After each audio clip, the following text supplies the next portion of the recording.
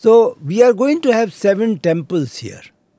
In this area, just outside Perkota, there will be separate temples, not together.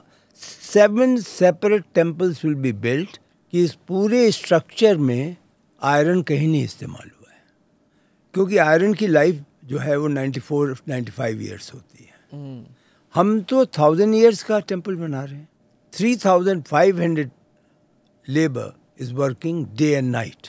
People of my generation, even your generation, younger generation, and many generations who have gone, they never ever thought that the Ram temple will be a reality. Not a single pie has come from any government agency for the construction of the temple. The first Land Acquisition Act, it was implemented with the advice, aid and advice of ministers and myself. But the beauty of this Prime Minister is, when I went to tell him that please do not issue the third ordinance on this matter, he looked at me. He said, "You are telling me?" Not even once he would use the word, "You guys are responsible." He takes the full responsibility for what happens. His speech on my farewell, I couldn't believe. I was in tears. The cabinet ministers and secretaries to the government who were invited, they couldn't believe. Prime Minister spoke for 45 minutes and he spoke only about me.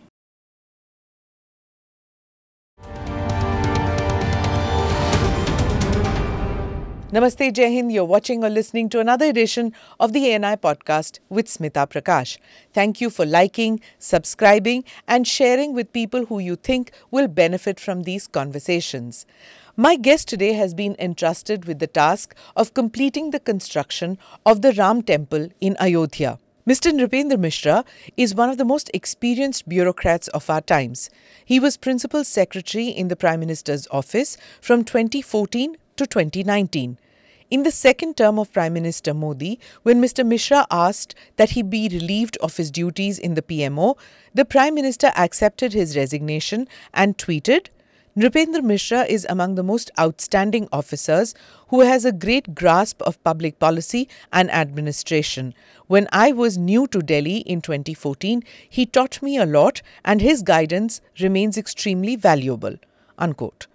Mr. Misra couldn't really hang up his boots because he was soon appointed as the chairman of the Executive Council of the Nehru Memorial Museum and Library, and then as chairman of the Ayodhya Ram Mandir Construction Committee. So let's get chatting with the man himself who's entrusted with this task. He has to complete the construction of the Ram temple by January 2024. Mr. Misra, thank you so much for being part of the podcast. I'm delighted that you could find the time and come to the studio here because I know that the deadlines are really sharp with the Pran Pratishtha to happen in January 2024. So I'm guessing that your work is like literally 24/7 to keep an eye on everything. But before I begin to ask you about the timelines and the construction process, one question which, for our overseas viewers and for our young viewers who are not very aware, would I say, of what it means to install a deity, what it means to do a Pran Pratishtha. It's not just bringing a deity and keeping there. What does the process mean? I know neither you nor I are priests, but a person who's the man in the hot seat, I'd want you to explain a little bit about what the process is. Actually, it's a good question. And as you said, particularly for those who are not in some manner sort of educated will be a wrong word, but they have not yet, have developed the kind of belief that people who are there and are attached with the temple will have. So now the process is that consecration means that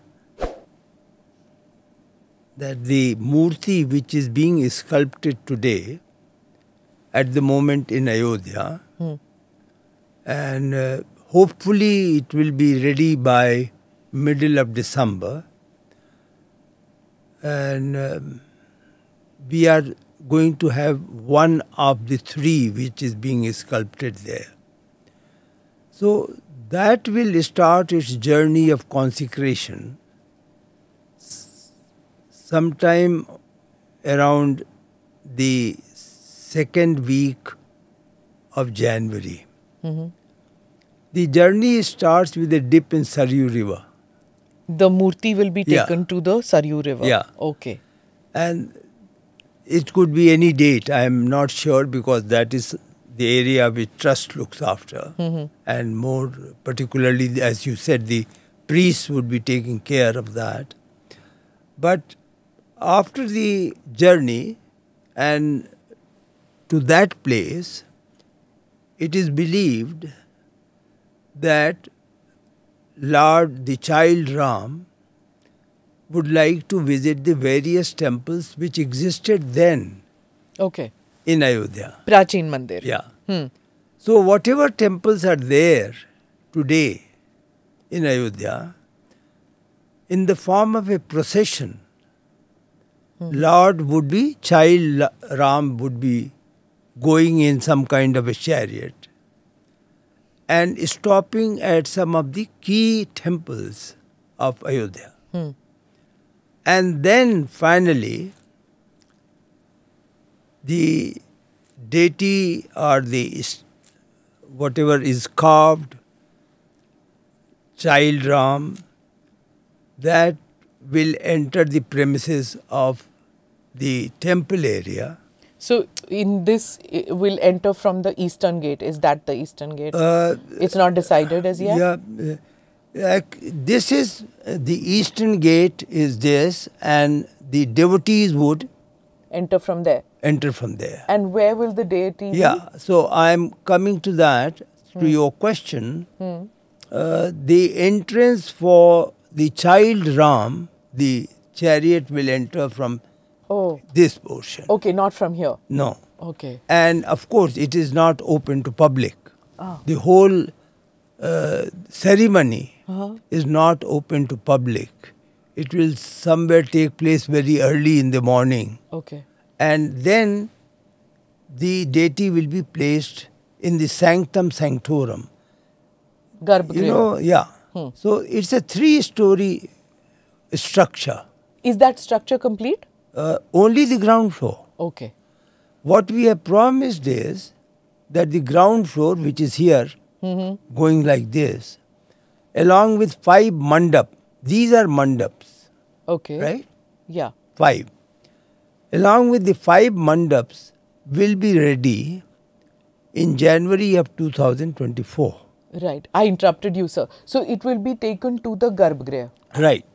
And it enters the Garbhagriha, and what they do is, the belief is that the Pran Pratishtha would enable the Lord to see the devotees, and the devotees would be able to worship the Lord. So for that time, some kind of a band on his eyes, that is put. So from the date the entry is there, till the date of consecration, that is there, the band. How interesting. And it really is opened when the Pran Pratishtha consecration has taken place. And the belief is that from then on, he attains the qualities of a Lord, of a God, or supernatural person. Okay. So that is the belief. So transferring from a normal to a exceptional is the process which is consecration prayers. And final chanting of mantras, opening of the band, and then he is now exposed to the world and universe.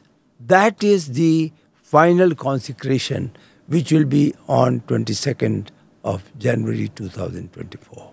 Right. Two questions that emerge, which I'm sure people who haven't followed it in the news completely would have, is what you said is that the idol is being sculpted right now in Ayodhya, one of the three idols. So then that needs to be explained to some of our viewers who don't know the details, because many would say that isn't Ram Lalla's idol already there, baby Ram's idol already there, so why is it being sculpted? And if there's a new idol which is coming, what happens to the earlier idol? It is true, the belief is, and this belief is from 1947-49, that Ram Lalla appeared there. That is the belief. So that is the present in a temporary hut meant which is there, the Lord is there. And the prayer of that Lord Ram, child Ram, has been going uninterrupted. You may be surprised to know that since 1947, when the first news flashed in Ayodhya that the Lord has appeared at this place, the regular prayers of the Lord has never been interrupted. Now, your question that you already have a Lord, then why do you want to have another Lord? It's true. We thought of it. One reason was that people who will come now will have a darshan from a certain distance, which will be minimum about 25 to 30 feet. So in order to meet the eyes of the Lord with the person who is doing the prayer, and in order to see the feet of the Lord, there has to be another creation, another Lord which has to be sculpted. And that is why it was decided that we'll have a standing statue. Correct. I've seen Ram Lalla statue. I've been to Ayodhya a couple of times, and I've had the good fortune to see it. So I saw it as a journalist, to see that what is it that made so much news. Can I see the statue? तो बड़ी मुश्किल से पहली बार I went out there to see it, and when I saw Ram Lalla, I was like, इतने छोटे एक तो दिखाई भी नहीं दे रहे थे, because वो एक केज सा बना हुआ था, तो वो दिखते नहीं है, और वो यूं देखते हैं, and within a few minutes you have to leave, you see, because the security was so high at that point of time, because there was so much threat to that area. और वो वैसे भी journalist जब आते हैं तो the security forces are suspicious of us. तो छोटा सा, and you can barely see the Lord. बहुत छोटे हैं, the Murthy is very little. At the moment, all those who come ji hardly get to see. In fact, they only see it on the television screen. Oh. Because there is a television. So while moving on, and as you rightly said, the police manages the crowd. So they are moving very fast from there. Perhaps they just see that there on the screen. Correct. So from that point of view also it was thought. But then your question, what will you do to that present Lord? The Sanctum Sanctorum is going to have a place for standing Ram, child Ram, who is of the age 4 to 5 years. Okay. And just in front of that will be the present Lord. Baby. Hubi. And the distinction is that one is called Achal Murti. Achal means it will never from now on move. Okay. So the Pran Pratishtha which is being done, that will be the Achal Murti. It will not move out from the Sanctum Sanctorum. That's the standing one, या baby standing वाला? one. Standing one. वो अच्छा. And what will come on that day, it will come on 22nd of January. From the present temple, it will move to the Sanctum Sanctorum. That is called Utsav Murti. What is the meaning of Utsav Murti is Festival. That there could be occasions when in a festival, the trust decides to take the procession of the Lord Ram, like you have in Jagannath Puri. Jagannath, correct. So then Utsav Murti will go. Okay. But not the Achal Murti. So that is how both the Murtis, they will be there in the Sanctum Sanctorum, and there will be regular prayer and all the other ceremonies of the Lord, both for them separately. Acha. Yeah. Okay. Interesting. So they will be prayed, and there will be prayer for the existing, and there will be a prayer for the... And both the murtis will be in the Sanctum Sanctorum? Yes. Both will be there? Yes. So, जब हम आगे जाएंगे, when we bow our head before the murtis, we'll be bowing our head before both the murtis. Oh yes. And both will be visible clearly? Yes. They will be very clearly visible. Perhaps better visibility to the standing one. But you will be able to see what was there from 1947 onwards, which is supposed to have suddenly come there at the site. Pragat ho gaye. And the second one is the one which is going to be now installed, and consecration will take place. Right. Now you said there are 3 murtis. Are these 3 murtis made of different material? Like, is it granite, marble, bronze, brass, gold? That process was a bit technical. Ji. The first thing that we were very careful was that the stone which is chosen must have certain minimum chemical qualities. For example, it must not absorb water. Okay. It must not react to the carbon which is there in the atmosphere, because all that will affect the durability, the life of the statue. So with all those qualifications, we got the stones first collected. Those stones came from Jaipur. They also came from south, Krishna Shila, granite, you mentioned. And they were all tested by National Institute of Rock Mechanics. It's the Government of India Institute, specializing only on sort of doing the tests of various stones and determining their strength. It is in Mysore, Karnataka. Okay. So all these stones were tested. And after that, 3 stones which were selected, one from Jaipur, which is a marble, and 2 Krishna Shila from 2 places of Karnataka, that has come, and these 3 were given to 3 different sculptors. Okay. And they, at the moment, they have been working for the last 2 months, and at the moment they are working on that. Okay. And they will. It must be under extreme secrecy. Oh yes. Huh? No one visits, no one takes photograph, no video, nothing is there, and it is being carved under. So why? A question would. Of course, I can understand that the reason why all this is being done is that we want those murtis to survive hundreds of years from now. अभी बन रही है, पर वो 100, 150, 300, whatever सालों तक चले. That there shouldn't be anything which harms those. Why not the Ashtadhatus which have lasted for so long? Why not metal? एक तो हम लोगों ने मेटल का इस्तेमाल ही नहीं किया. आपको जी जानकारी होगी कि इस पूरे स्ट्रक्चर में आयरन कहीं नहीं इस्तेमाल हुआ है. Because? क्योंकि आयरन की लाइफ जो है वो 94-95 ईयर्स होती है. हम तो 1000 ईयर्स का टेम्पल बना रहे हैं. तो अष्टधातु के बनते हैं. आपने बिल्कुल सही कहा. बहुत से भगवान की मूर्तियाँ अष्टधातु की हैं.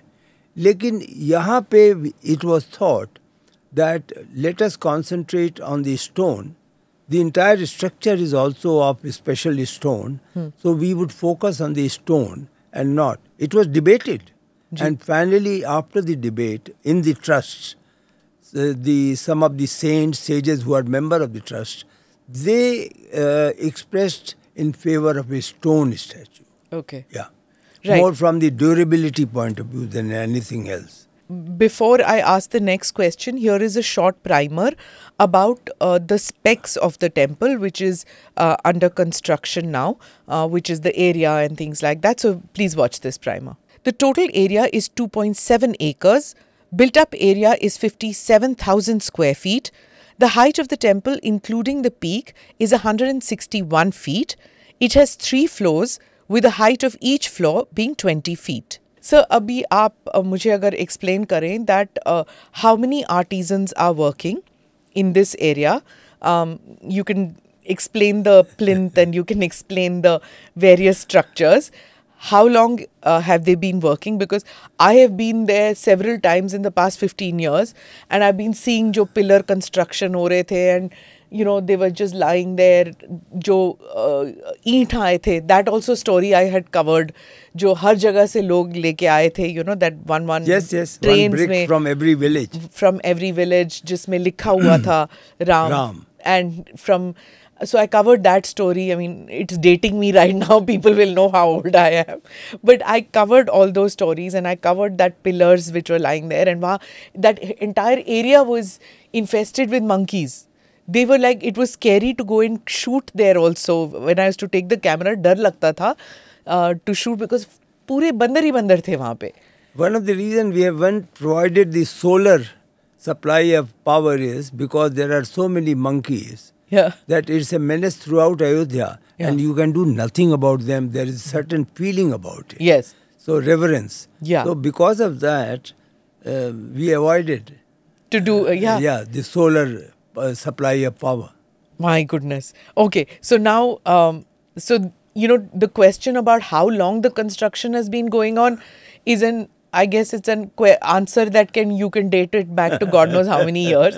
But actual construction और कितने लोग यहाँ पे काम कर रहे हैं, कहाँ से आए ये artisans, craftsmen, scientists, archaeologists, जो भी specific areas के हैं, वो हमें समझा दीजिए. First, of course, the construction.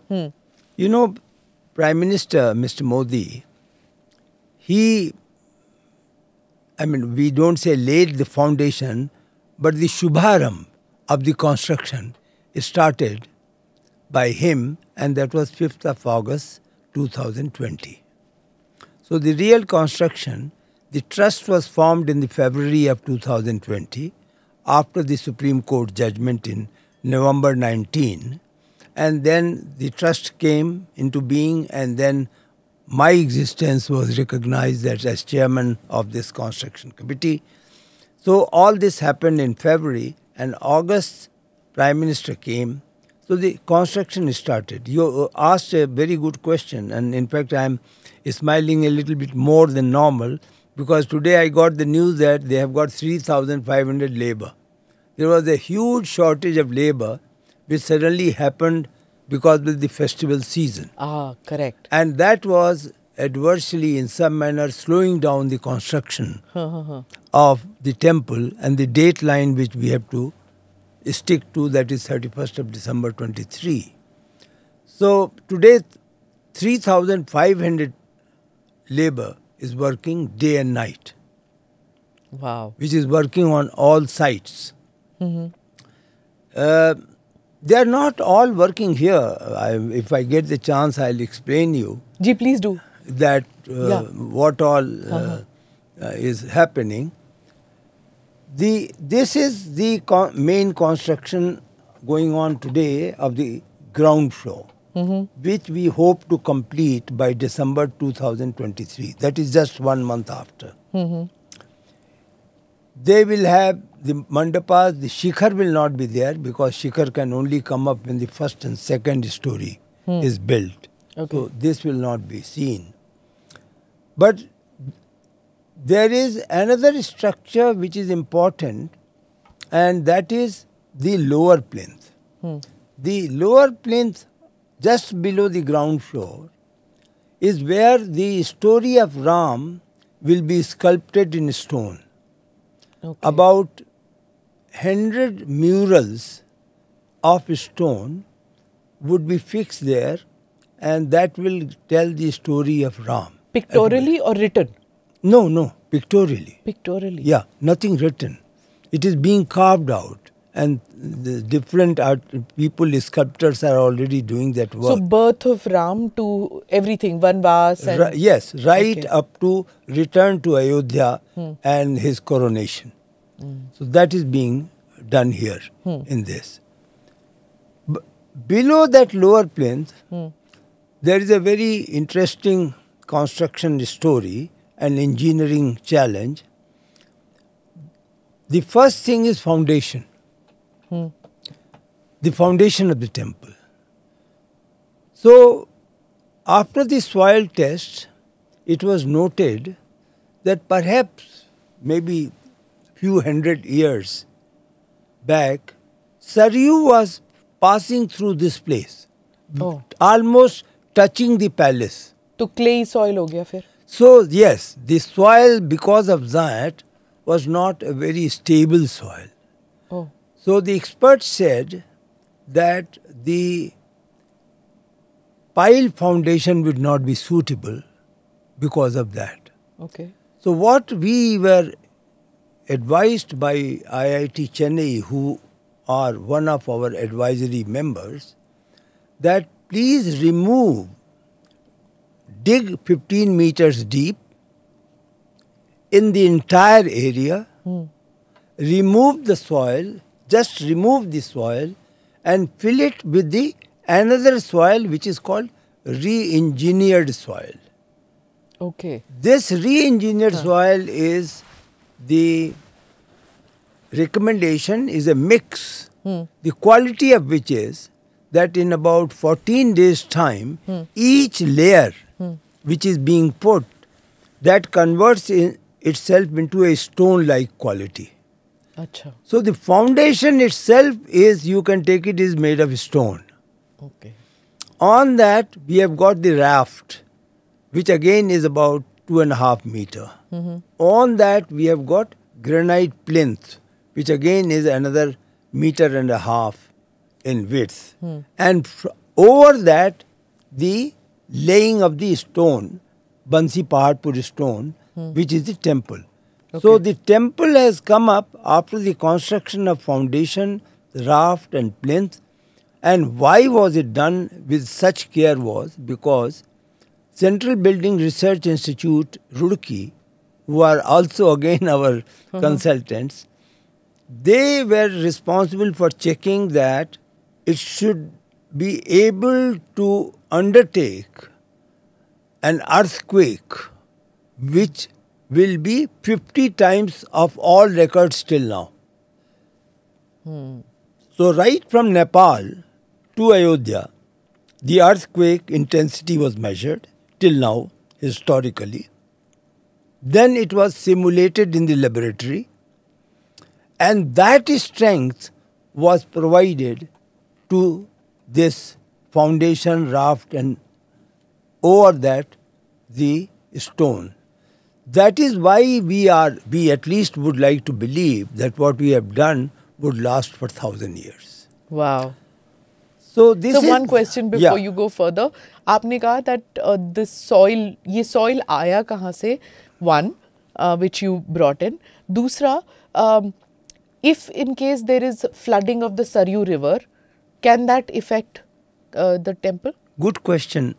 Soil, of course, you see, a separate soil was filtered and that was mixed with certain chemical and also with little bit of cement, a special cement for that was mixed, and that is how that soil was made. Okay. And that soil was layer by layer, it was brought.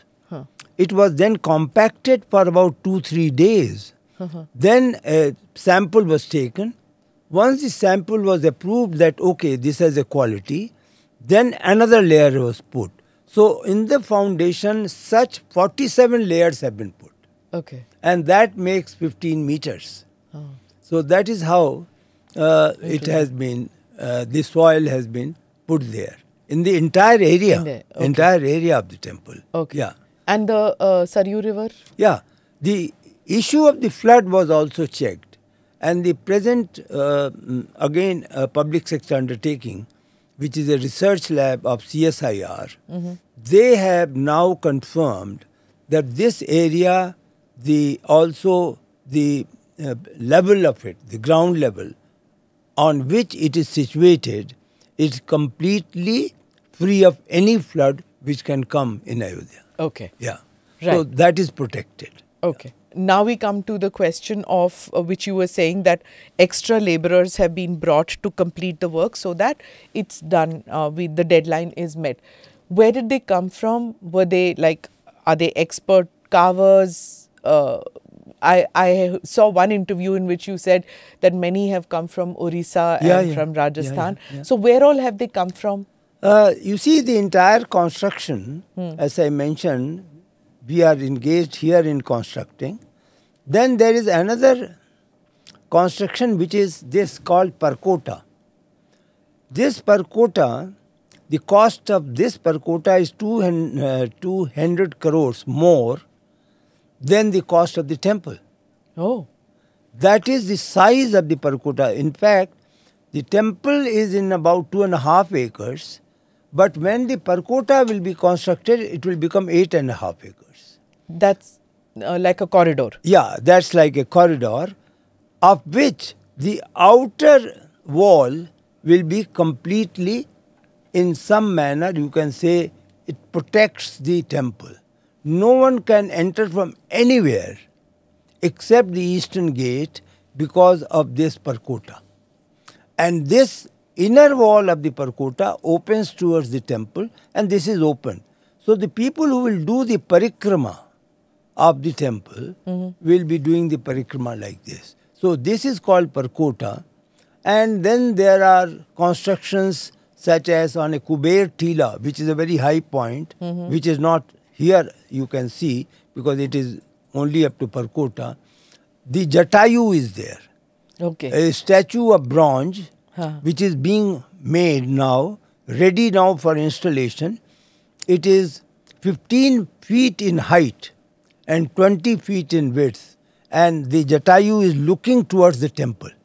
So he is in a kind of a meditation towards Lord and is standing there. Where is the Jatayu statue being made? In Yeah. India? Oh yes. There is a famous person, sculptor, his name is Ram Sutar. So they are doing Okay, it. the reason is because in Southeast Asia you see so many Jatayu statues and they are so phenomenal.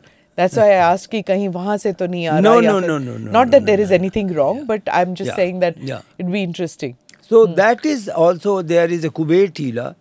Then there is a huge building which can accommodate 5,000 devotees at any point of time, which is called Pilgrimage Facilitation Center.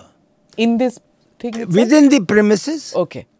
outside Parkota. Outside, okay. That is also. So 3,500, I mentioned that only to sort of emphasize that the labor which is engaged, at the moment we are tackling about 5-6 constructions. Not just this. Not okay. just this, but about 5-6 constructions in the 71-acre area, which will be there. Okay. So, my original question is, where did the laborers come from? Yeah. How were they selected? And who selected them? Larsen Toubro are our constructing agency. They are the implementing agency. Okay. And their work is being monitored by Tata Consultant of Engineers. So, they are responsible for selecting. For each thing, artisans are different. For iconography work, what is called, to Hindi, Roop Kam, where the small figures are created on pillars. Okay. So that carving is done at the spot here. Oh. There are 390 pillars in this temple. Each temple has got about Each pillar 30. Has. Each pillar has about 30 such statues. So they will be carved, and the people who are expert in that are from Orissa. Okay. So they have come from there. In placement of the stone, the labor from Rajasthan has shown better expertise, skill than others. Placement बोले तो वो ground पे No. You see, the most important thing is, since the temple is of stone only, and the stone is, one stone is placed, then another stone, then third stone, the fourth no stone, iron, and no iron. Only copper clips are there to ensure that they are properly fixed over each other. Okay. But there is no such thing that we have a groove and then we get the stone fixed there in the groove. No. It is the manner in which the stone is being placed one over the other. And that is checked by Central Building Research Institute, that there is no space left between the two stones. That is the work with Rajasthan people can do better. Okay. So we got from Rajasthan, some from Saharanpur, etc. So, I mean, different people have come to participate in the construction of the temple.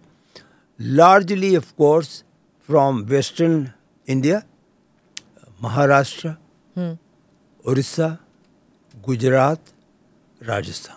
Okay. You see, आस्था तो सबकी रहेगी मंदिर के लिए. But there are some people who want to say कि मेरे state का कुछ है क्या? Everybody will want that, right? So you said that one of the statues is being done with a stone from Mysore, or so obviously people from Tamil Nadu, which there are so many who come, right? अभी भी आते हैं वहाँ पे. I have seen श्रद्धालु आते हैं, तो वो सोचेंगे, आंध्रा वाले सोचेंगे हमारा कुछ है क्या, नॉर्थ ईस्ट वाले सोचेंगे हमको भी चाहिए, because everybody has Aastha towards Lord Ram.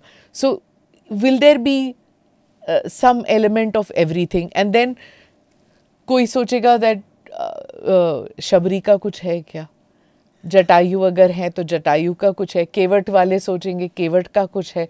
सब लोग अपना सोच रहे हैं कि representative है कि It should be definitely, in fact, in my conversations, few interviews with Prime Minister, he was very emphatic that every person from every nook and corner of this country, when he enters this temple, he should not see this temple as a Eastern Indian temple or a Northern Indian temple or a Southern temple. He must see this is the temple of the last reference as far as the faith is concerned. He was particular about it. So, the first thing is that all those 4 lakh and more bricks which came from about 5 lakh villages all over the country, that has been placed here in the foundation. Amazing. All of it has been placed in the foundation along with the engineered soil. And we first obtained the report from IIT Chennai that it will no way compromise with the strength of the foundation, and that has been placed. Okay. So that answers your, at least a fraction of your anxiety that every state in some manner is represented. Right. Every village is represented, if that is how it is. Every village is represented. Also, there were objectives of social harmony. Ji. Because, I mean, I'm sorry, but that is important to tell you. Many people believe that Ram attained the status of Maryada Purushottam only during his Ban Gaman, when he was exiled, when he went to the jungle for 14 years. That's where he attained the highest ethical lessons for governance and even for the universe. So, obviously social harmony was one of the objectives. And how is that represented? You just mentioned Nishad. He met Sabrima. He met Ahilya. So many people whom he interacted with, it was not just a meeting. Somewhere in that was a message. Somewhere in that was a message that every person in the society is equal to God, is acceptable to God, is dear to God. Ji. So we are going to have 7 temples here. In this area, just outside Parkota, there will be separate temples, not together. 7 separate temples will be built for starting with Maharshi Valmiki, then Vashisht, then Nishad Maharaj, then Sabri Mata, Ahilya, and like that 7 of such temples are to be built. All taken together, and the ultimate objective is, you see, this is the Eastern Gate. Ji. So our aspiration is, and let us say it will be a reality, we will, after this, at some distance here, we will construct, like in South India, you have the welcome gate arch, Dwar. which is there.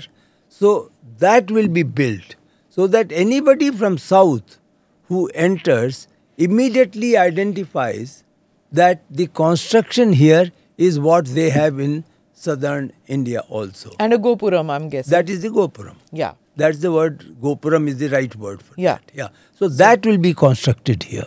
Okay. What are the flags in this thing? They all represent, the flag represents the Suryavanshi flag, because the Lord belonged to that Ichyasu, I am unable to pronounce correctly, bunch, and that Mishra ji is kaise nahi pronounce kar sakte.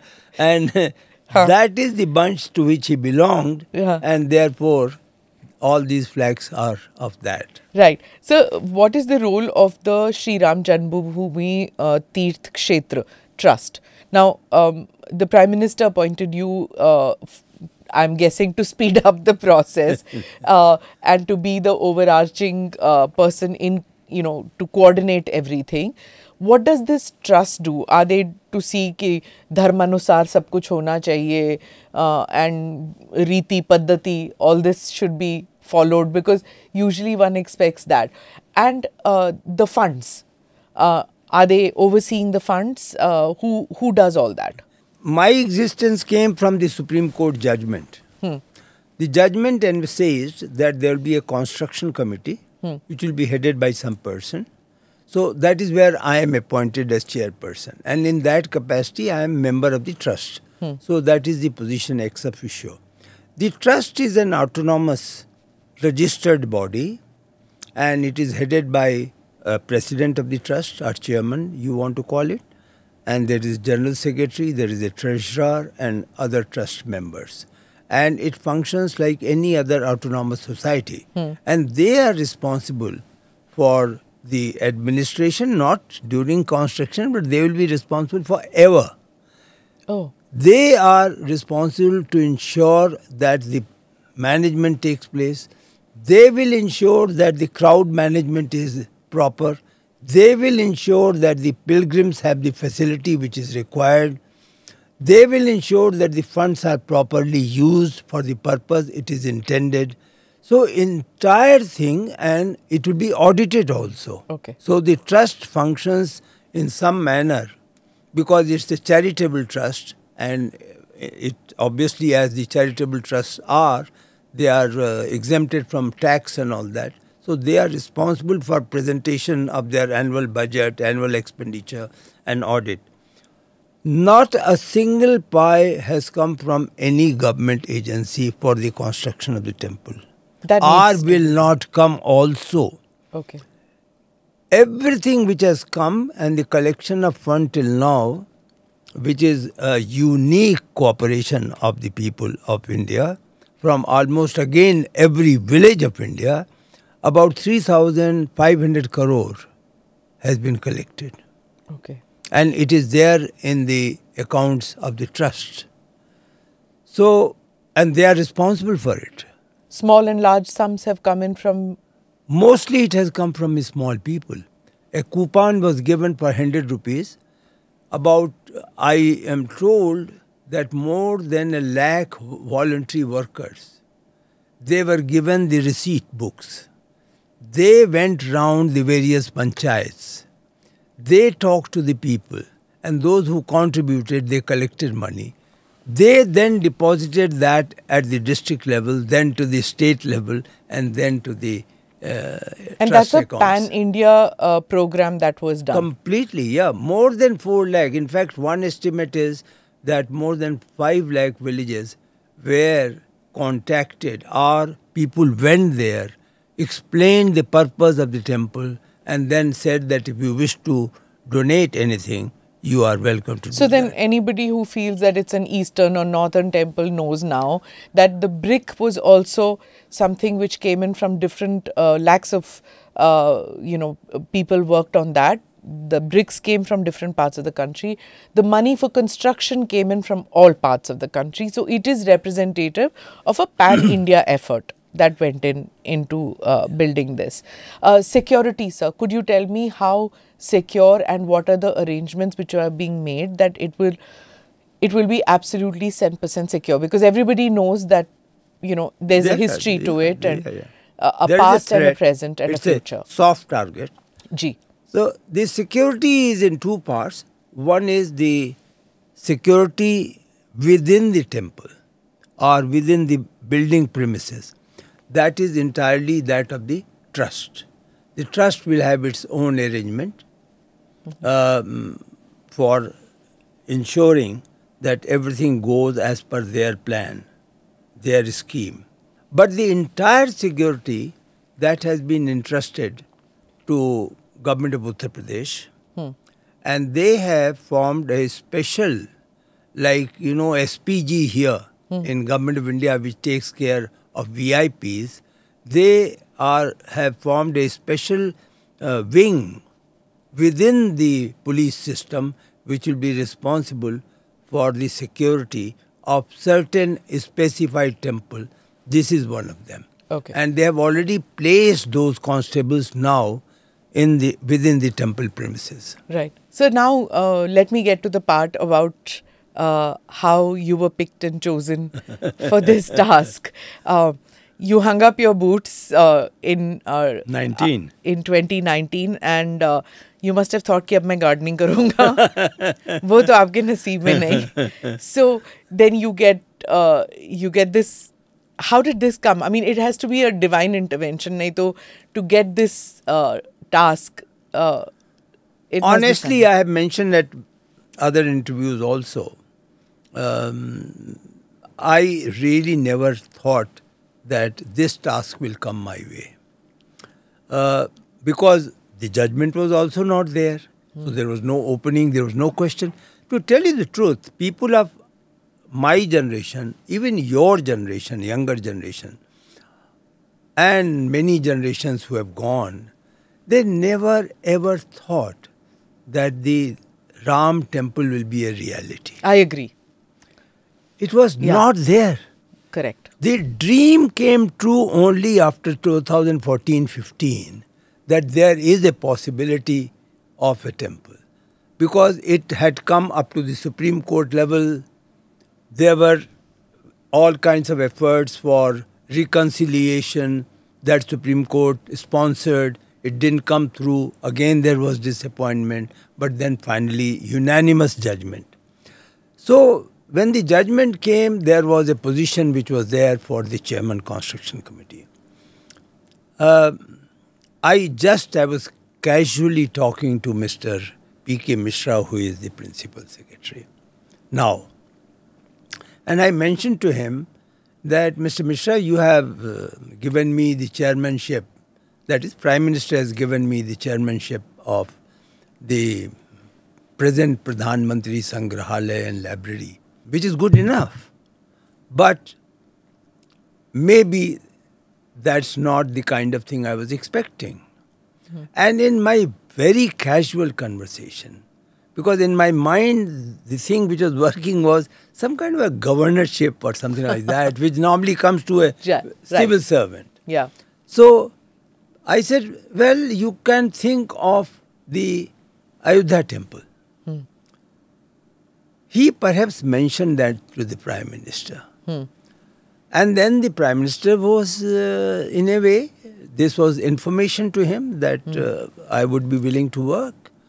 He asked the Home Minister to verify with me, check with me, whether such a job would be acceptable. So I got a call from him that, would you like to take this work? And I said yes. But at the end of the day, I do believe what you said, that it was all divine. It came almost everything in about 10-12 days, the chairmanship of this construction committee. And something which was never thought of, something which had never occurred in my mind, and that came my way. So yes, it is true. It is divine blessings.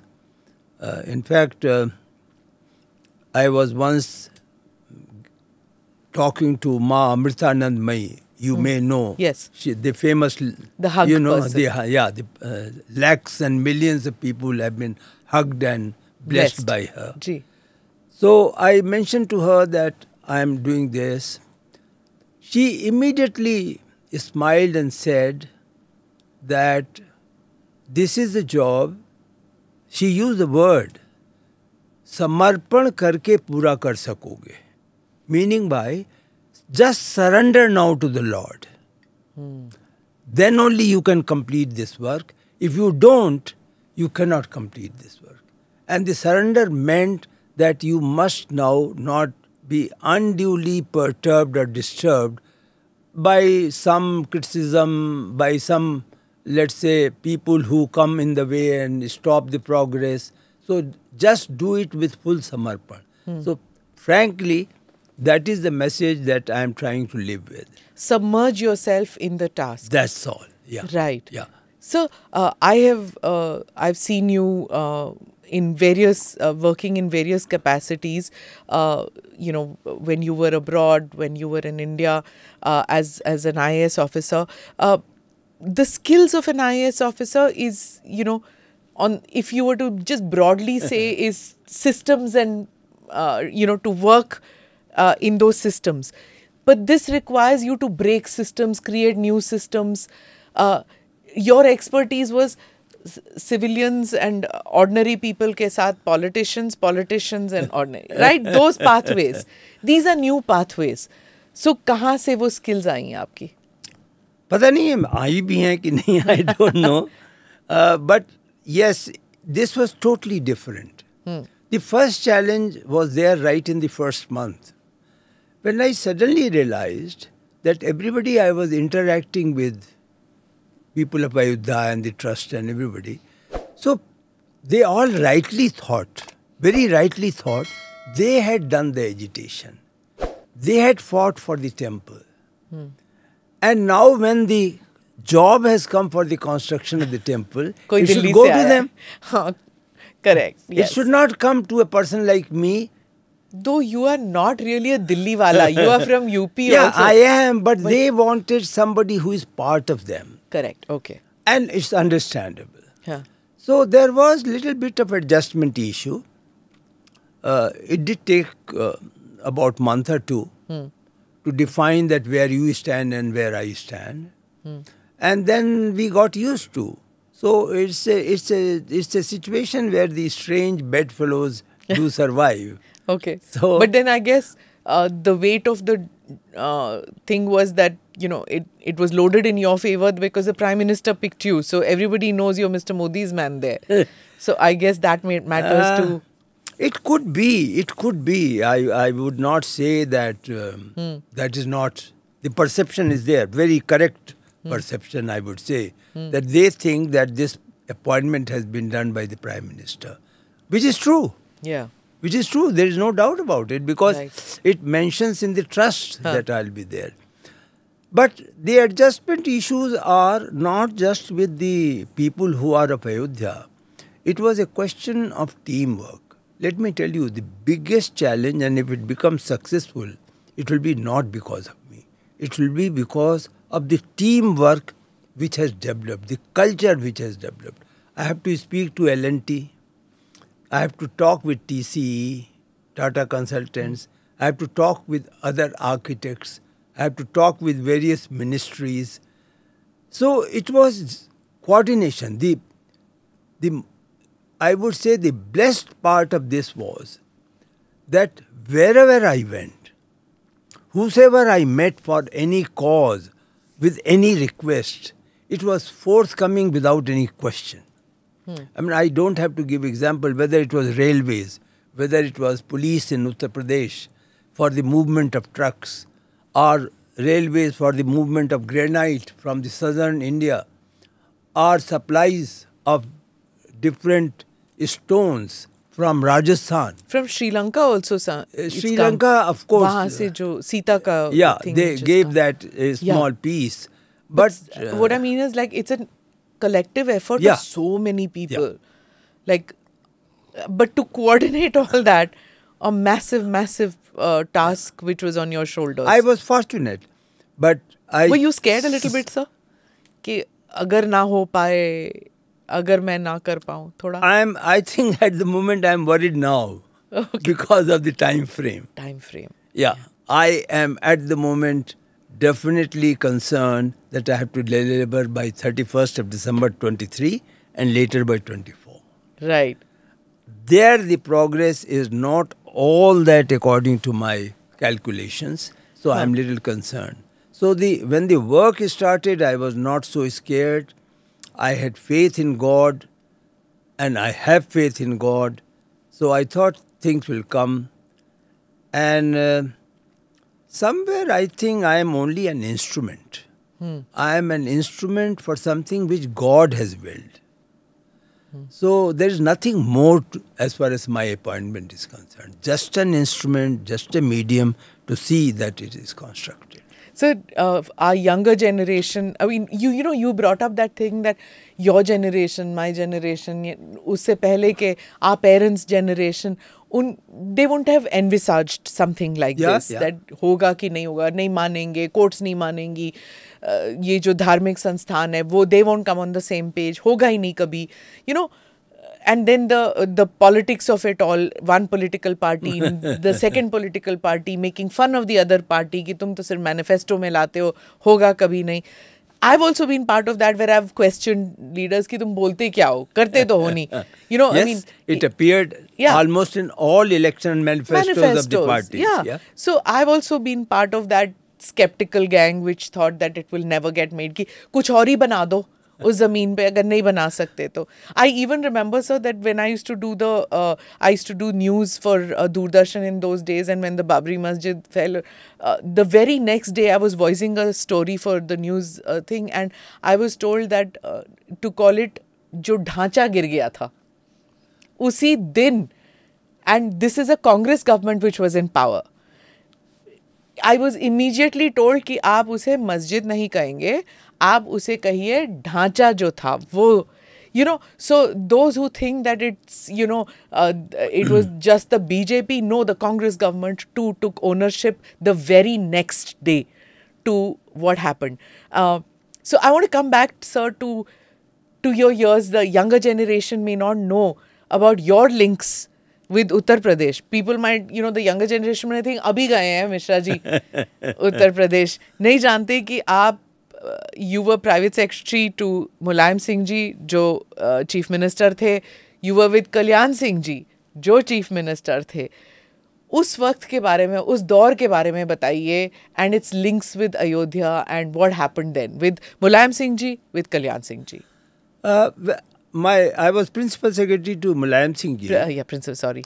And, not private secretary, principal secretary. Mulayam Singh ji very strongly believed that this dispute is not good for the communities, and therefore we must not recreate history.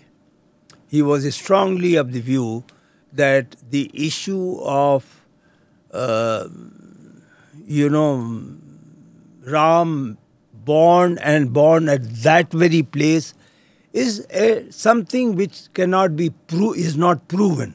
In fact, I recall in one of the smaller meetings where the chief minister was not there, one of the ministers joked कि आप तो अभी कहेंगे कि वहाँ सीता रसोई है, वहाँ सीता जी भिंडी की सब्जी बनाती थी.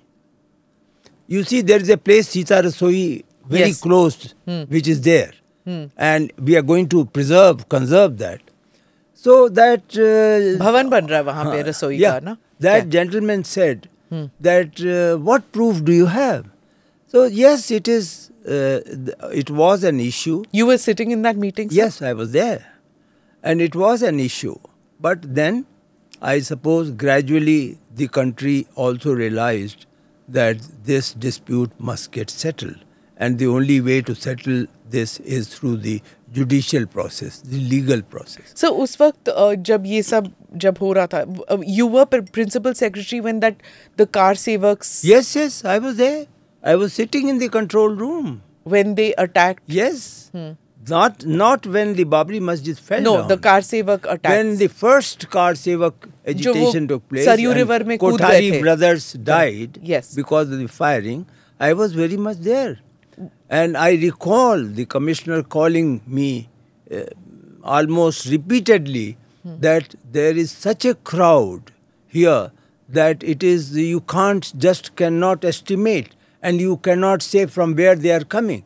They were coming from all directions, all villages. They were just concentrating to Ayodhya.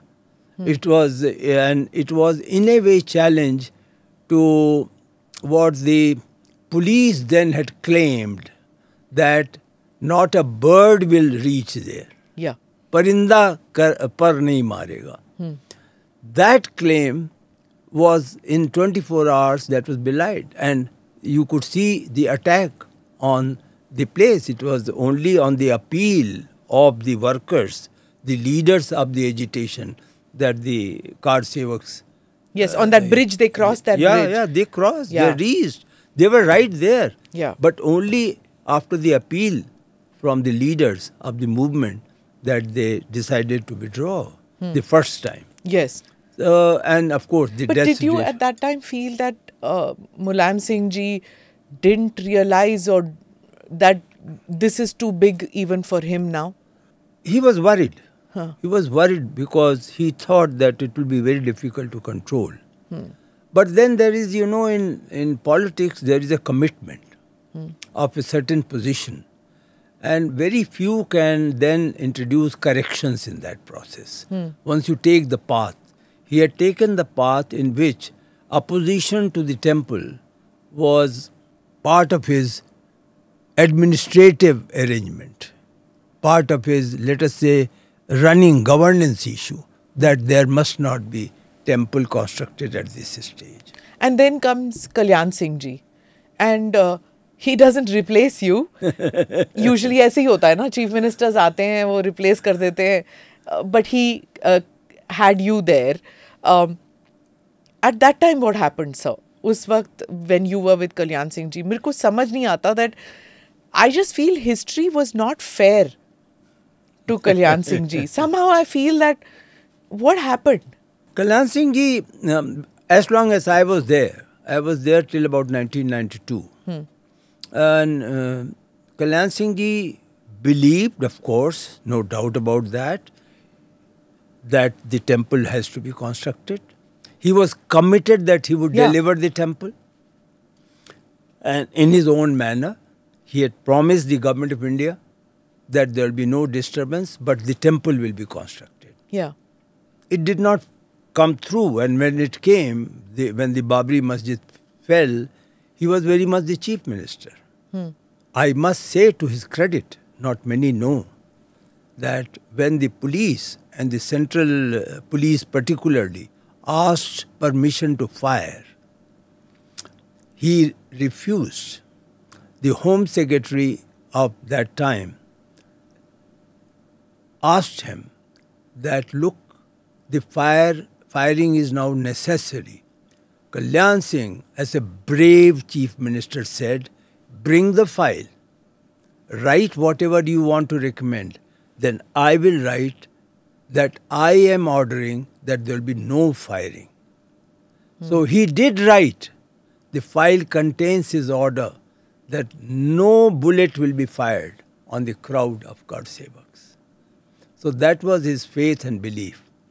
Of course, the temple came into being after the judicial intervention. But Kalyan Singh was of the firm view that if he was given few more years, he would have delivered in a peaceful process. But then the government was, dismissed, suspended and later dismissed. So he had to go. Where were you when the Babri Masjid came down? When Babri Masjid came down, I was chairman of Greater Noida. Okay. I was transferred in September of that year and it fell in December. Why did you fall out of favor with Kalyan Singh ji? Oh, not at all. No? Not at all. Okay. Oh, I mean, there is no question. He was a very sad person. When in the middle of the night, there were 2-3 other ministerial ministers. I was called and they said that by that time my family had shifted to Delhi because of my children's education. So they said that would you like to go closer to Delhi because now your family is not here. Well, I realized that perhaps there are greater things at work. And so I said, yes, I would be happy if I am given anything in Noida and Greater Noida.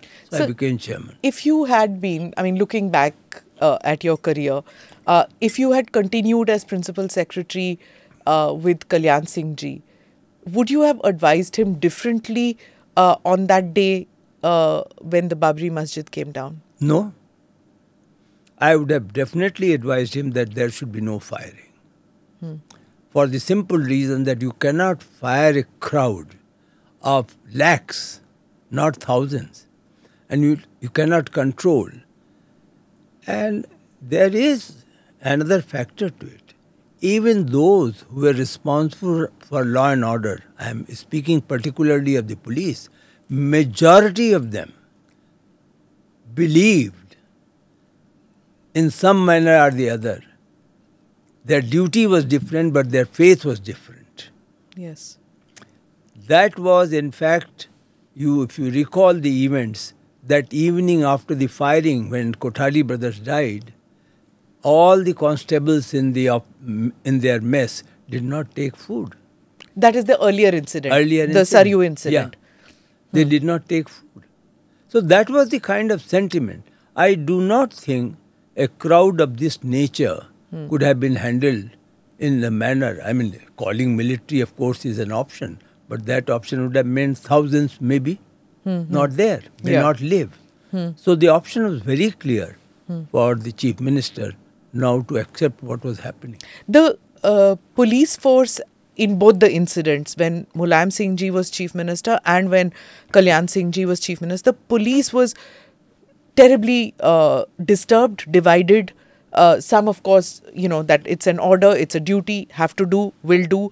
Some who were saving the media, saving the car sevaks, doing things which were probably not their order but going beyond the call of duty.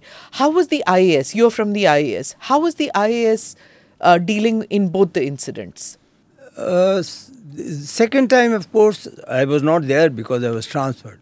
But first time, I do recall that when the secretariat employees during lunch hour were protesting and they were demanding that the temple should be constructed there and the government should not be so aggressive against the agitators. A very strong group of IAS officers wanted a discussion with the chief secretary.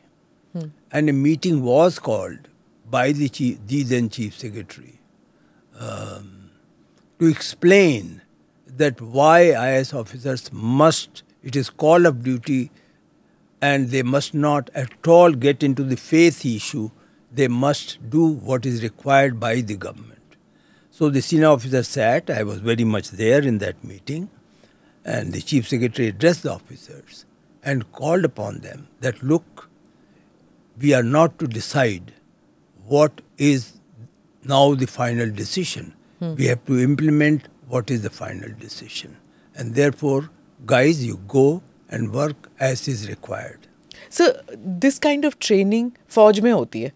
When the Golden Temple action happened, it was the same thing which the commanders then had to tell their men that if any of you don't want to do this because your faith doesn't permit it, step aside. And nobody stepped aside. They all were like, this is my call of duty, I have to do it.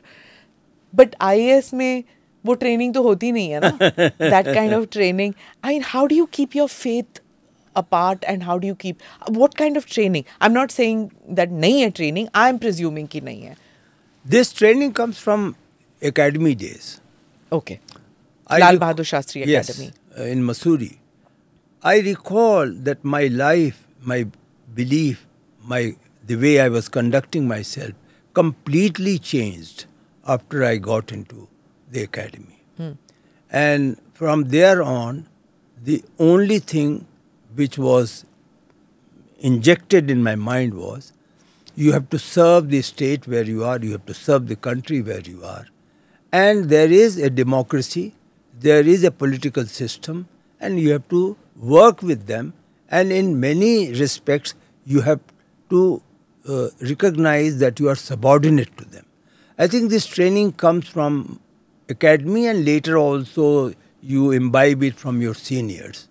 So it may not come in the manner that you said, the army people. But I think devotion to call of duty and devotion to whatever the system demands, the governance demands, that is even now, I'm confident. It's your DNA. Remains. Yeah. It's in the DNA. It's in the DNA. Right. So you were in the Prime Minister's office for 5 years.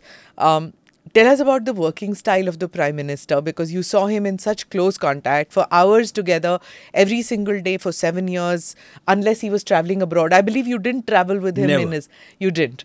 Okay. So when he was not traveling abroad, when he was here, tell us about जो कार्यशैली होती है प्रधानमंत्री की.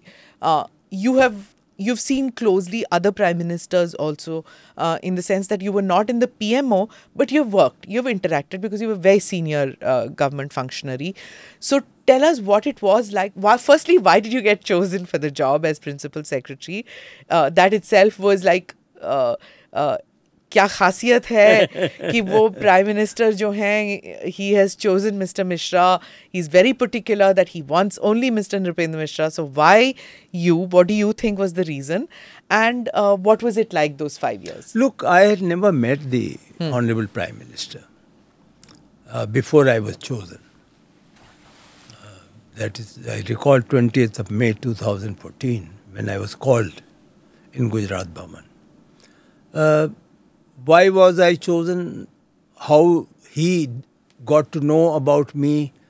Perhaps their group of ministers, senior ministers, who met him in Ahmedabad, they must have suggested panel of names. That's his style. Okay. The Prime Minister, in fact, I could learn that from him the very first time when I interacted after becoming Principal Secretary. I, along with Cabinet Secretary, went with names of secretaries for certain administrative arrangements. And we thought he will say yes. So we read such and such should come here, such and such should come here. So he looked at us and said, look, I don't want this. You cannot expect orders from me like this. Please come with panel of names. I will make the selection. And then you will pass the order. So that is the process going to be.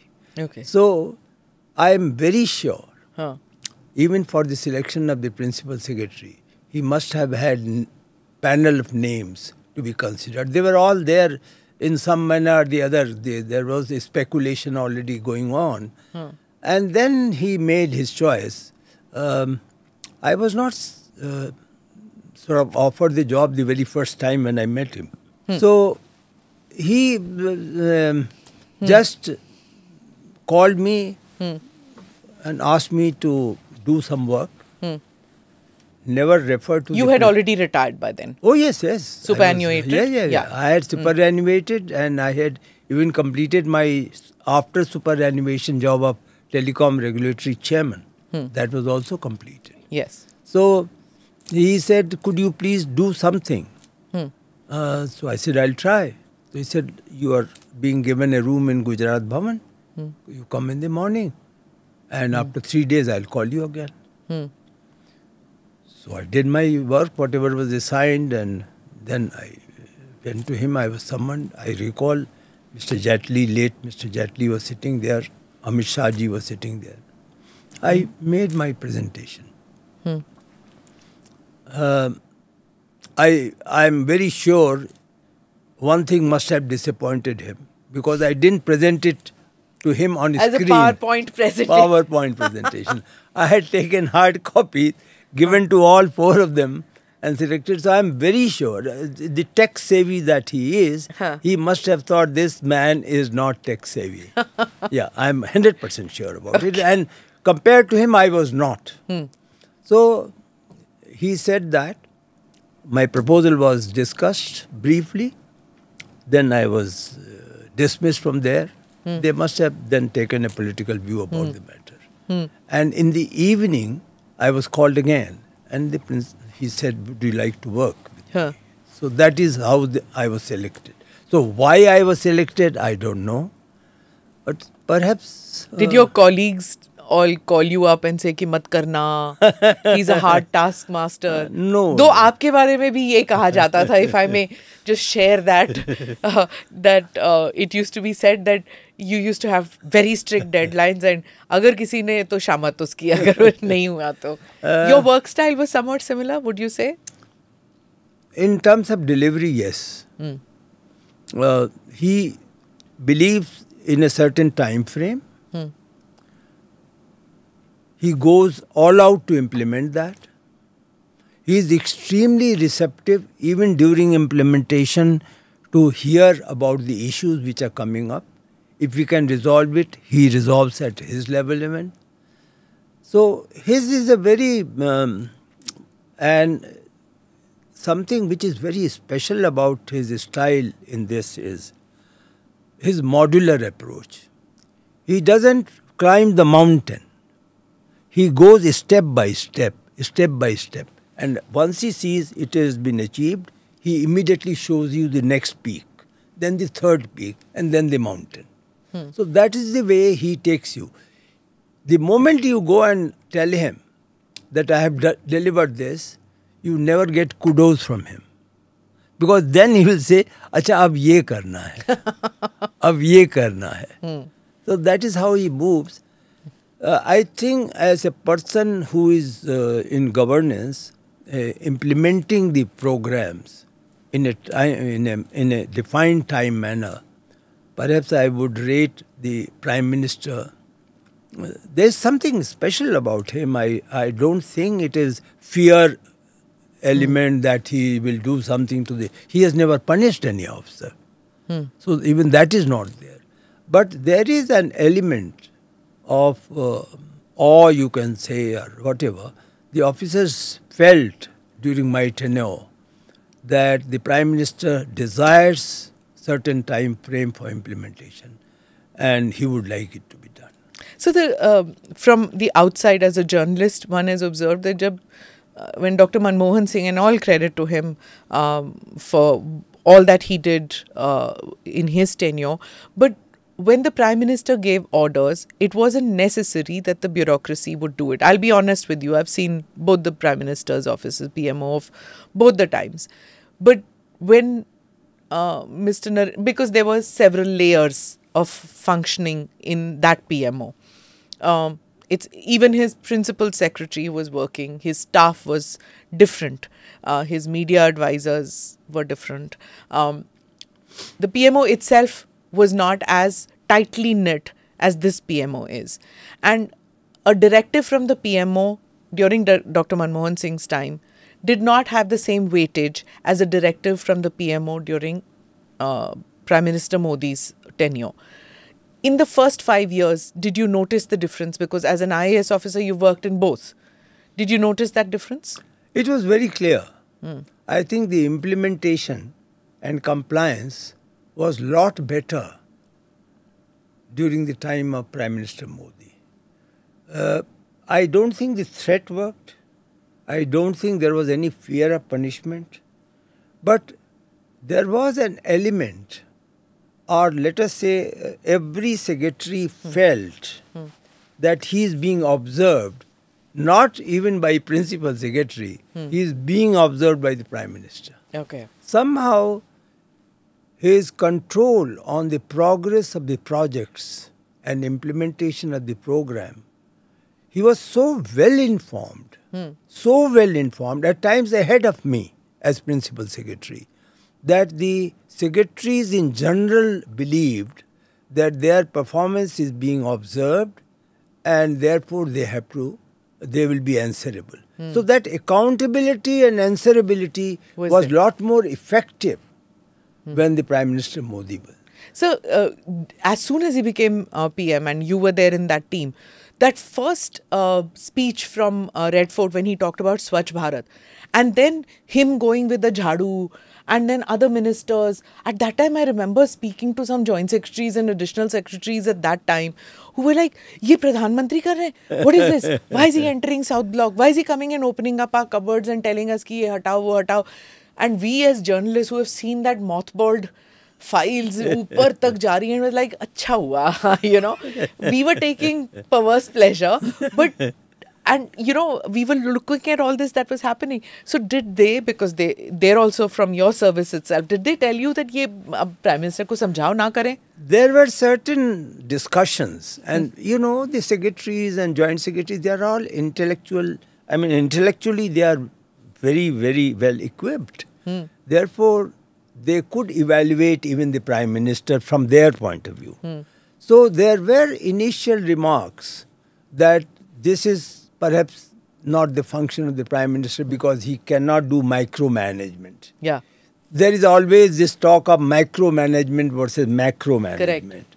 And how far the Prime Minister should go, or Principal Secretary. I was even accused that the Principal Secretary at times does a lot of micromanagement. And he should leave it to the secretaries. But at the end of the day, everyone had come to appreciate when they saw the delivery of the Prime Minister. When they recognized that if he meant the electrification of 1,800 villages which were left. I recall when he was reviewing the electrification of villages, he was told that the total villages not electrified are 1,800. And then at the end when he normally after the meeting concludes. All meetings he concludes. So he said that, look, 1,800, I know you guys can do it. Please don't come up with the excuse. And I think he gave 3 to 4 months. And all the villages were electrified. Correct. And he even mentioned his Gujarat Day experience. Don't just put the poles there.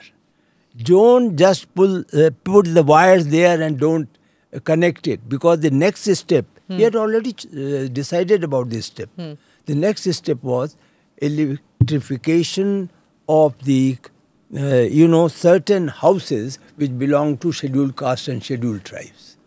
So the moment you say that all villages have been electrified, the next test was that now please give connection to the poor to homes. The scheduled caste and scheduled tribe homes, and you will be tested. Correct. So is this connect with each program, with the next program, which I call the modular approach, was extremely effective. And also using technology. I remember, so one of the earliest documentaries that I was working on was putting up, when the government said कि हमने biogas plants लगाए हैं, यहाँ पे UP में इतने लगाए, बिहार में इतने लगाए, we sent and said that documentary बनाओ इन पे. When we sent the team, there was none. In some villages, there was none. No biogas plants had been set up out there. Sir, हम documentary कैसे बनाए जब लगाया ही नहीं biogas plant? तो long shot पे लगा के बना दो. So this was a joke that I told Mr. Piyush Goyal that, you're talking about electrification. उन्होंने झट से अपना phone निकाला. He was the power minister at that time. I think he took out the phone and he said, look, we have this app. And in this app, name any village. You can name any village, tap on that, see, and you will get the shot. And he said, this is what the Prime Minister had told us. I need to see whether that village has light or not.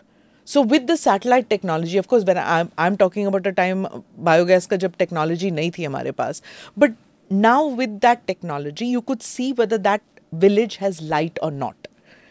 So these are the micromanagement to karna padega, otherwise, kaam chalao. He forced a dashboard on each minister's table. That was the way to manage. So even ministers and us, I have to include myself, we were not used to that kind of technology, which was enforced. Okay, so another question I have to ask is that I was told that there were just about 10 people who knew about demonetization. Were you one of those? Yes, I suppose at one stage, perhaps only about 5 people knew. 5? That demonetization? Yes. And you knew about it? Yes. There's no doubt about it. Why did he want to do it? I will not be surprised if I claim that I was the first person to know about it. About demonetization? Yes. And it was the Prime I mean his intent. His intent. His intent. Because he even joked in the parliament about Jaitley ji when Jaitley ji said, "Unko bhi nahi pata tha, nahi to fir aur logon ko pata lag." Well, that's not true. No, he joked about it in parliament. It was a joke, and even Jaitley ji laughed about it. God rest his soul. But it was, I guess, the trust in you that when he... No, it had to be implemented. And if the implementation had to take place, then a thing like demonetization could not be implemented through the normal method of messages, and each step was kept secret. The printing of notes, why it is being printed in this manner, was a secret. The total number of calculation of notes and its usage and distribution, how it will be done, was secret. So here was a situation, because the intent was that the black money, we didn't succeed 100% on that. Everyone knows that. There was such a huge exchange of black money into the white through the bank. I often, if you ask me that what do you think was your failure, I will say only one failure was I could not imagine that the bank staff at a lower level will not cooperate with the intent of the government. The exchange of notes took place in a very, very, I would say, surreptitious manner. That took place. But yes, not many people knew about demonetization. It was discussed with a very small group. I discussed with, so I got the broad idea about the Prime Minister thinking of black money. And then he said one such step could be this. He knew that Morarji Desai had done it. So he said, read the files of Morarji Desai Times. We did that. And then I had to consult few more colleagues of mine. So 1 or 2 colleagues in the system of Prime Minister office and in Finance Ministry were consulted. So your number of 10 will perhaps come true at that stage. Okay. I have to get to this. When the Prime Minister tweeted about you, when you said that I'm done and you wanted to leave, that I want to ask you also. Why did you say you want to leave? And then the Prime Minister tweeted and he said, when I was new to Delhi in 2014, he taught me a lot and his guidance remains extremely valuable. Amazing words. I don't recall a Prime Minister saying that about a Principal Secretary. It must have really meant a lot to you. Well, I have to say, if you get his speech on my farewell, I couldn't believe. I was in tears. The cabinet ministers and secretaries to the government who were invited, they couldn't believe. Prime Minister spoke for 45 minutes and he spoke only about me. No other word except me. Such was his sentiment. So he had full faith in me. There was no question of my not enjoying the faith. But I think, I carried the message to him that it's time I left. Because? I had started feeling that perhaps Prime Minister may like to experiment with change. One tenure was over, another tenure had come. So I was getting that feeling that some kind of new trial for new set of officers may be his idea. Because after all, one does, there is an organizational takeover in everybody. In 5 years, I would definitely start thinking whatever I am doing is right. This is the organization. It is the organization. In the first year, you beat the organization. Remaining 4 years, the organization beats you. Wonderful. This is what happens. So, I am very sure, Prime Minister sharp that he is, he must be thinking that perhaps if something new has to be done, a new experiment has to come. Reshuffle. Yeah, reshuffle. So, also I would think that years of having worked with politicians in very close contact, you're able to preempt what the boss wants. Is that it? Or second guess? Well, I suppose most of the officers get to understand their bosses. I mean, whether you are with the Prime Minister or with the Minister, they do get... there have been many occasions where I went and, even as a junior officer, I went and told my Minister that you must get a change now. Yeah. So what is it that when he says that his guidance was extremely valuable, he taught me a lot, आपने कौन सी ऐसी चीज, if you were to just randomly, it's only between you and him? No. It's very... You see, I would only tell him the background. If any decision had to be taken, I will tell him the background. I will tell him the administrative positions of bureaucracy, how bureaucracy will see that. And there were occasions where I made the mistake. I perhaps did not adequately advise him. I can mention that the first Land Acquisition Act, which was implemented, it was implemented with the aid and advice of ministers and myself and some secretaries. It was withdrawn, if you recall. It was not implemented. One ordinance, second ordinance, third ordinance was not passed, it lapsed. It was a mistake. The time for that kind of reform had not come. These reforms come and they become successful because the time comes. 1991, the reforms were successful because the time had come for that. Likewise, later reforms also, which happened during Prime Minister's time, there was a time for which it happened and it was. But in the case of farmers, I think we misread the farmer mood twice. One when I was there, the second time when the agitation took place, when the Prime Minister went public. So, there are occasions when we have wrongly advised the Prime Minister. But the beauty of this Prime Minister is, he will never tell you. When I went to tell him that please do not issue the third ordinance on this matter, he looked at me. He said, "You are telling me?"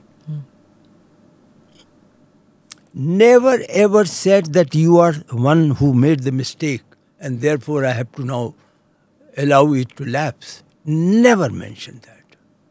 No, everything was not 100% successful in all the implementations, but not even once he would use the word, "You guys are responsible." The buck stops with him and he would take the fall. He takes the full responsibility for what happens. Interesting. One anecdote I must mention was many years ago, one principal secretary to a former chief minister told me that वो chief minister बने थे बड़ी with a strange situation. तो जब वो chief minister बने, he came from a very rural background, not familiar with the capital city and its machinations और chief minister कैसे आगे आते हैं. How does the guard of honor take place? कैसे होता है? तो the principal secretary was explaining carefully that जब आप आते हैं, जब आप उतरते हैं, तो आप झट से लोगों से मिलने नहीं जाएंगे. आप एक कायदे से जाएंगे. और वो धोती पहनते थे. तो उनको मैं नाम नहीं लूँगी सर, पर आप समझ जाएंगे because he was one of your contemporaries. So he said that मैंने चीफ मिनिस्टर को समझाया कि जब वो गाड़ी से उतरते हैं, क्योंकि वो धोती पहनते हैं, तो उसको ऐसे पकड़ के फिर उतरे, नहीं तो यू कैन सी जो द बेयर लेग. सो उनको ये सब समझाया मैंने. He says, but I also knew that I will last only 1 year. Because every time he looks at me, he will be, it is a reminder of the days where he was unsophisticated, and he will post me out. So after 1 year of the tenure, he told the chief minister कि आप मुझे center भेज दीजिए. So he moved to the center. Now I want to ask you this, that here was a chief minister who had absolutely no experience of Delhi. When he came here, sir, there were lots of people saying, अरे इन्हें तो आता ही नहीं है, इन्हें तो कुछ पता ही नहीं है, दिल्ली कैसे function करेगी. You had a chief minister who came in who had never done Lok Sabha. It was his first entry into Parliament. What were the do's and don'ts that you as a team were navigating him through in Delhi? I think he was very well prepared for the position. Mm-hmm. And he did not require any such briefing. Of course, there were occasions when he was listened to. For example, if 15th August function has to take place. So it is customary for people who are responsible for 15th August to make a presentation. This is how you will enter, this is where you will go. You will first go to, the Amir Shaheed Stamp. Then from there you will go to Gandhiji's Shraddhanjali, like that. All that he heard, but he never felt inadequate to his job. And perhaps he was a step ahead. Let me just conclude this by one example. When he was getting briefing, right in the first 3-4 days from the then foreign secretary, because he had never handled international relations. He had handled all other things. So she perhaps was giving some kind of elementary lessons of the diplomacy. And here was a person who had visited all the places, who in Greyhound had visited all the states of America. He had gone to Japan twice, he had gone to Beijing twice, he had negotiated for the release of some Gujarati students from China, etc., etc. He had his own ideas. In fact, it was his idea to call the leaders of the neighboring countries at the time of swearing-in ceremony. It was never the suggestion of the Foreign Affairs. Achha. It was entirely the suggestion of his, which was implemented by Mr. Ajit Doval, who then was not National Security Advisor. He was still there in Vivekananda, but he came, the Prime Minister just consulted him about the feasibility, and then he told him, why don't you check informally with the leaders whether they will come or not. So he sort of was very impatient with this training, briefing which was coming from the Foreign Secretary. That temperamental mismatch between the Foreign Secretary and the Prime Minister was very evident. And it was clear that one has to go, and obviously that will be the bureaucrat who will go. And that's the price. He was ready for everything. He knew what will be his foreign policy. While briefing is required, background is required, but I think the direction was already predetermined. He knew what will be the direction of his foreign policy, what will be the direction of the rural development, what will be the policy for technology. So he was very, very well prepared. Were you surprised with that he was so prepared? Or while meeting the team, you knew that he has done meticulous homework on every sphere? Not surprise, but sense of admiration. That was always there. Every time one attended the meeting, one always felt that he has learned something.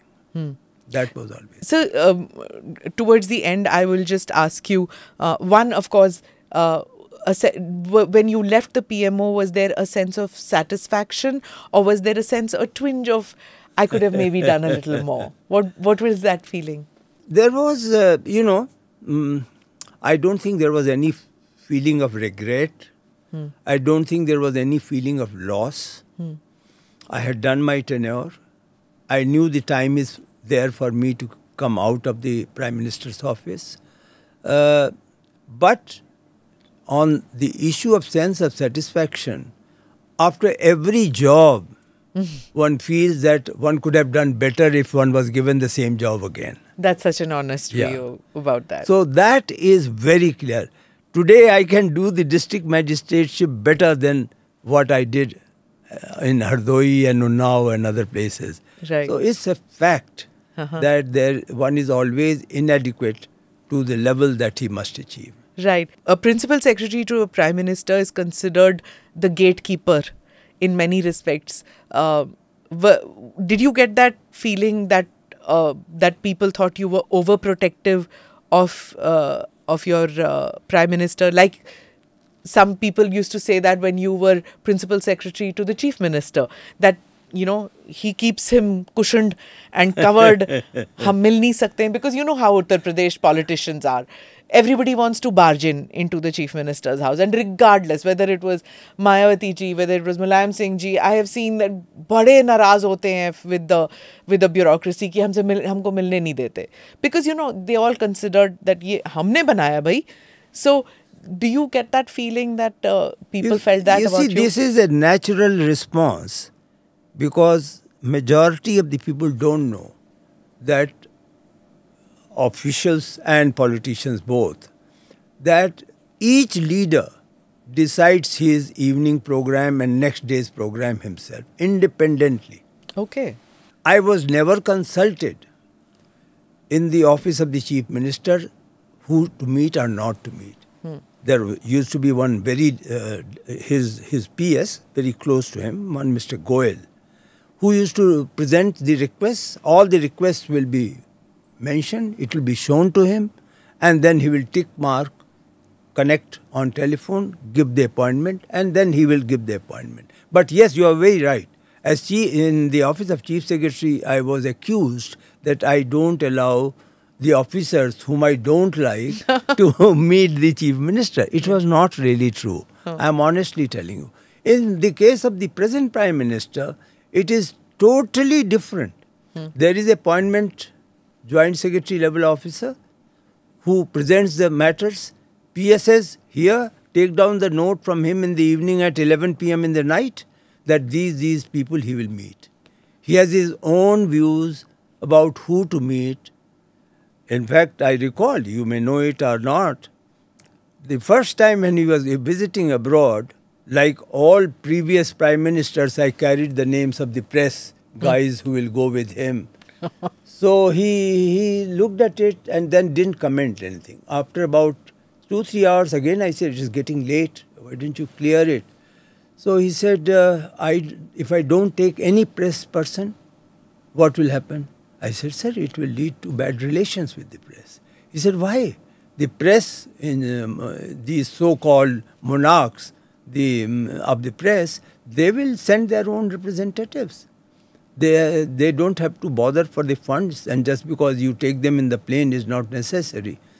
So I said, no sir, this has been the convention, etc. Then they are given certain treatment in the embassy. He said, nothing doing.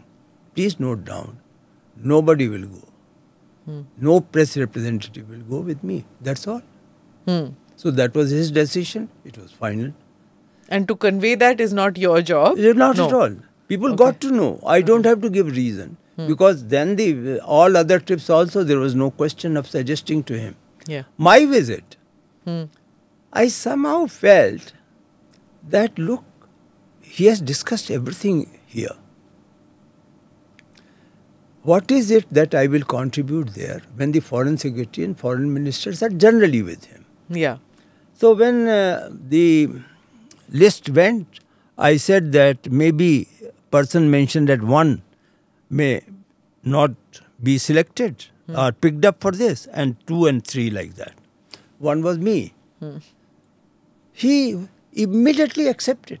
He said, yes, you must stay home, stay back here when I am abroad. And that was it. That became the order of the day. The principal secretary, my predecessor, after only about 3 months came to me, Mr. Nair, I will give you the name. P.K. Nair. And Mr. Nair said, Nipi, what have you done? You are not going with the Prime Minister. It's a disaster. You are inviting your dismissal in about 6 months' time. You will be superfluous if you are not going with the Prime Minister. I said, sir, but that is what I have suggested and advised him. He said, well, I have come to warn you. That's about it. Was the purpose of my meeting. But nothing happened. And I've seen Mr. Brijesh Mishra as I think one of the most powerful principal secretaries that I have, in my reporting days, that I have seen. If you have a longer experience of, and of course you are part of the civil service, we are from the outside seen it. In your 50, 60 years that you have seen the bureaucracy closely, who do you think would be the most powerful principal secretary that you have seen so far? Well, you have named Mr. Mishra. Mr. Mishra was powerful because of his relationship beyond the principal secretaryship with the Mr. Bajpayee. I would also name Mr. A.N. Verma as one who was very, very powerful, and perhaps was powerful in the sense that he could carry the wishes of the Prime Minister to the secretaries very effectively. That was during Rajiv Gandhi's time? No. Also Narasimha Rao's. Yeah. Oh, liberalization. Yes, he was the principal if he secretary. said that by tomorrow the cabinet note should come, the cabinet note will come. So that was the effectiveness of Mr. Verma. And the third of my time, I was young though, was the time when Mrs. Gandhi had Mr. Dhar. P.N. Dhar. Yeah. As the principal secretary. Okay. Was Mr. Narendra principal secretary ever? No, he was cabinet secretary. Cabinet secretary. But he was always very effective. And he, I think, had several different important tenures during his thing. So, I think he was consulted even when he was outside the system. He was consulted. Later he was brought in for Ayodhya. He remained very relevant in the system. Right. So because of the proximity to power, does it ever feel sometimes that you get that, secondary power because you're so close to the most important person in the country? Well, I would say that this kind of some kind of a message in your mind occasionally does pass by that you matter. I would not deny that. Whether it converts itself, the message, into arrogance, that depends on individual. And how did you guard against that? I don't know if I... No, you never came across as arrogant. The others will decide about it, so I will leave it to the judgment of others. Right, sir. So on our behalf, on ANI's behalf, we thank you so much for spending this time with us, explaining about the temple, and good wishes to you, all the best to you. I need it. And we look forward to doing a darshan when everybody is allowed to come there. 23rd of December 2024. And darshan will begin before the Prime Minister? No, 23rd January. I am wrong. 23rd January. Yeah. Right. Immediately. So as soon as the Prime Minister does it, and immediately Yes. for everybody else. All the invitees would have the darshan the same day, and next morning onwards, it will be open to all. Okay. So we look forward to a dream come true to be able to do this darshan. Thank you so much, Thank you. Thank you for the opportunity. Thank you. Thank you for watching or listening to this episode of ANI Podcast with Smita Prakash. Do like or subscribe on whichever channel you have seen this or heard this. Namaste. Jai Hind.